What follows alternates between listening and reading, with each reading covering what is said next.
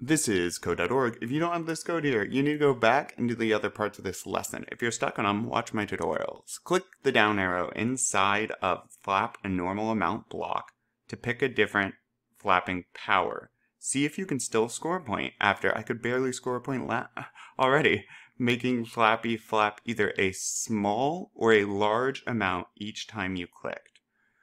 Oh boys, so right here, nope, that's the speed. Flapping, oh, but I bet we could change that. Probably help me. Flap a normal amount. Don't change it over here, okay? Because this is what runs, right? When we click flap a normal amount, we'll run. So right now, let's do very small. Oh, look at my little jump. Wait, that seems... Oh my gosh. No, I want to keep going on this. Oh no, I did random.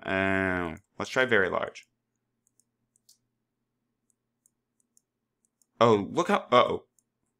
I still did it? Wait, this is fun. Okay, teeny tiny. That would be hard, right? You'd have to click a bunch. Oh my gosh.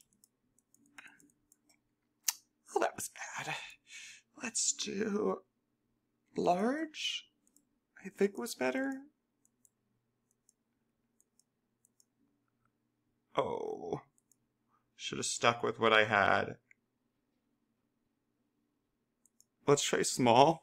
And you would be able to change this. Maybe we'll do that next. Keep in mind, the green blocks are the event. So when I hit the ground, game over. Or when I hit the obstacle, the code beneath it runs. Code runs in order.